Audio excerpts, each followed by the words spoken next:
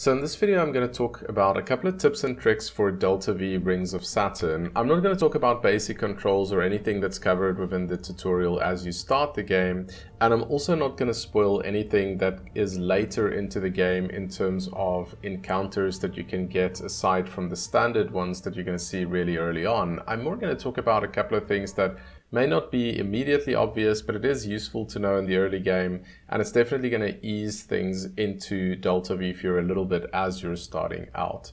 So the first point is to keep an eye on the mineral prices. So when you get to the base for the first time, just go and have a look at what the price per ton is. Now these prices do fluctuate, but it fluctuates within a certain range, and you're immediately going to see that there are certain minerals that are more valuable than other ones, and these are the minerals that you're going to keep an eye out for when you're busy doing mining. And the reason this is so important is because usually, especially when you're using the mass driver, you're shooting things apart, minerals are going to fly into different directions, and you need to have some sense of what's worth going after and what isn't, because in some cases you are going to have to make a decision. And of course, you're also, every time that you are chasing a mineral at a high rate of speed, you are risking damaging your ship or colliding with something in that process.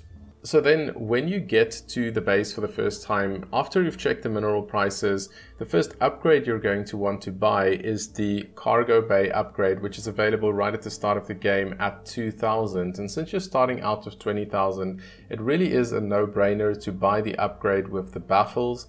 The reason this is so useful is because the standard cargo bay doesn't actually prevent any of the minerals that you've already mined on a given run from exiting the cargo bay again. So what ends up happening is if you've collected a couple of minerals and you're chasing a particular one, you're opening the cargo bay door, and for whatever reason, maybe you're about to collide with an asteroid, you have to decelerate, that is going to cause most of the minerals that you've mined, or maybe even all of the minerals that you've mined, to basically shoot out of the open cargo bay. So having the baffles installed just prevents that from happening. All the minerals get trapped behind that barrier. So it's a really useful thing to have. As I said, it's very cheap, so just get it right at the beginning of the game. So next up, I want to talk about hiring relevant crew members. And the one crew member that I like to get right at the beginning of the game is the geologist. So I think the geologist is usually a little bit more on the expensive side compared to some of the other crew members like the mechanic that you can hire, but it's a very useful crew member because you can, or the geologist will basically allow you to see estimated prices of the minerals that are floating around in space. And again, that helps you to just prioritize to see what you should be going after. It's of course not 100% accurate. That depends on how good the geologist is that you have hired, but at least, as I said, it allows you to get some directional view of how much each of these minerals are potentially going to be worth, and just prioritizing based on that. The other crew member that you're probably going to want to hire is a mechanic. Again, you're going to be doing a lot of repairs throughout the game, so it is useful to have one. They're not very expensive to hire at the beginning of the game. And if you want to go for a crew member with a lower salary, you may as well do that. At the beginning of the game, you don't have so much money, and they will gain experience over time anyway, so it is better to start off with somebody that isn't too expensive. What you've got to keep in mind is that when you are doing repairs, this is going to take time, and this is going to put you closer to the end of the month. And once you get to the end of the month for a given person, that will basically be their payday. So if you're hiring everybody at the same time, it means that you're going to have to pay everyone. So just do keep that in mind. Now, next up, I want to talk about the beacon upgrade. And the reason this is useful is because you probably, if you want to be deeper into the rings to do your mining runs, there are basically three ways of doing this. So the first one is to just drop yourself on the outer ring and to fly deeper into the rings of Saturn. And that's the default way, but you're probably not going to want to do that every time. Now, the second method is to just click deeper into the rings when you are doing the selection of where you want to be inserted, but that gets really expensive really fast. So if you're not getting dropped into or just outside the rings of Saturn, that is going to be immediately expensive, and it only really makes sense to do that occasionally and to do it later on in the game when you have more funds available. So the third option is to use the beacon, or at least these are the three options that I'm aware of. It could be that there are even more, but basically what the beacon does is, so once you have this installed, you can fly to wherever you want to be when you start start the next run, or when you go into the next run, you drop the beacon, and then once you get inserted on the next run, you can just set a waypoint for that beacon and go there instantly. Just keep in mind that the beacon is a little bit heavy and it does make your ship lopsided, so if you're flying around with it and you do need to quickly make an evasive maneuver, or you get attacked by someone, or you want to start mining somewhere, I would advise that you do drop it so that you don't have to deal with that extra weight.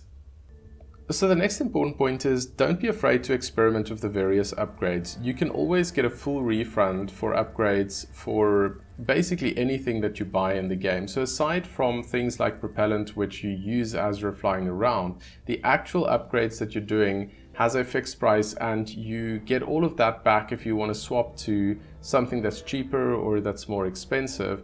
So even though the game doesn't always give you a clear explanation on exactly what everything does, I mean, it does a fairly decent job, and there are some simulations that you can look at, but there's no reason for you to not just put an upgrade onto your ship and fly out and see exactly how it works. So definitely do that. The other thing that you also need to keep in mind is that in this game, more expensive doesn't always mean better. Different upgrades have different uses, so that's the way you need to think about it. And if you're going to play in the way that you're just going to buy all of the most expensive stuff, you might end up with an unbalanced ship, or a ship that doesn't do exactly what you want to do well. So you really have to think about what the impact of each upgrade is and how they all work together, and basically build a purpose-built ship for what it is you want to do. So if you want to go out and salvage, you can buy certain upgrades to do that. If you want to stick to mining, there are certain upgrades that are good for that, and various things related to power usage and heat and so on. So just do keep that in mind as well. Now, next up, I want to talk about the reactor. This is located on the back of your starting ship. And if you're going to collide with something, avoid hitting the reactor. It takes the most time and money to fix, and it also risks blowing up your ship if it keeps leaking. When you're being attacked by pirates or anybody else that's attacking you, just position your ship in ways that they can't take shots at your reactor, because this is definitely the weak point, and that could quickly end your run. So just something to keep in mind. As I said, by far the most expensive to fix on the starting ship. It takes a lot of time to fix, and it can cause a lot of issues for you if you're out there and this gets damaged.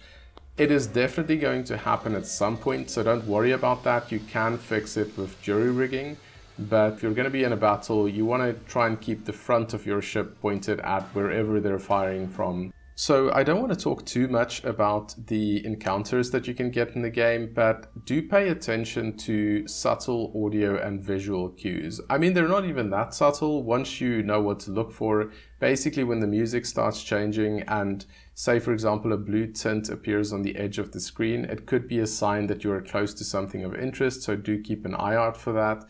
When you see a red tint, look out for signs of danger. This can often be a sign that you're about to be attacked by a pirate ship. So next up, I want to talk about jury rigging, repairs, and repair time. So jury rigging is pretty straightforward. When you're out there flying, you can just press J, and that'll give you the option of moving around some sliders to basically take systems that are damaged and at least do temporary fixes on them, so that you can either continue to fly if the ship isn't too badly damaged, or at least stabilize the ship enough so that you can plot a course back to the base and do proper fixes on it. Now, when you do get back to the base and you want to do repairs, you are going to have the option between fixing stuff and replacing them. And especially in the early game, there's just really never a good reason to completely replace stuff. It is faster, and that's probably the only reason to do it. And of course, it also gets you to 100% fixes. So basically, it's the only way for you to get back to 100% condition. But you're just going to have to accept that at the beginning, the ship is going to get damaged a lot, and it doesn't make sense to replace it because it is so much more expensive. So even though the repairs take a lot longer, and even though they can't get you back to 100%, and even though they put you closer to the next salary payments for your crew, usually the replacement costs are going to be so much higher that it's just not going to be worth it to do that. So stick to the repairs at the beginning of the game. Later in the game, it might make sense to do the replacements, but also keep in mind that later in the game, Your mechanic probably also has a lot more experience at that point, or maybe you've hired a more experienced mechanic. So then you can usually do fixes that get the ship at least closer to 100%, and you don't necessarily have to worry about doing jury rigging as you're setting out. So as far as I've seen, there aren't a lot of instances, unless you really have a lot of money to spare, where it makes sense to replace the ship, or if you're at a point where you really don't get a lot of damage to the ship anymore. Now, related to this point, when you start out the game, you're going to have some insurance against the ship, and basically I think this is something that the developer implemented to make the game a little bit easier on new players. So this is a separate account that you can't use to do upgrades and so on, but you can use it to repair and replace parts. But what I would say is don't waste this by replacing parts early on, especially the reactor, which is very expensive. As I said, rather just repair and jury rig as required. You will crash initially a lot. Once you get used to the ship and you're regularly bringing in larger amounts of money, then you can start considering doing the replacements. And then finally, once you're a little bit further into the game and you have a bit more money, consider getting the military autopilot along with more powerful RCS. This will make it much easier to avoid asteroid collisions by giving you an early warning of potential collisions and giving you additional maneuverability. So I've seen that this combination works really well. If you have a pretty powerful RCS and you have the military autopilot, it's going to show you exactly where the collisions are going to happen well in advance of those collisions, and you can quickly maneuver out of the way, which allows you to move at a really fast speed as you're moving through the asteroid belts. Those are my beginner tips for Delta V. If you like this video and you'd like to see more of this content, please do like and subscribe, and I'll see you for the next video.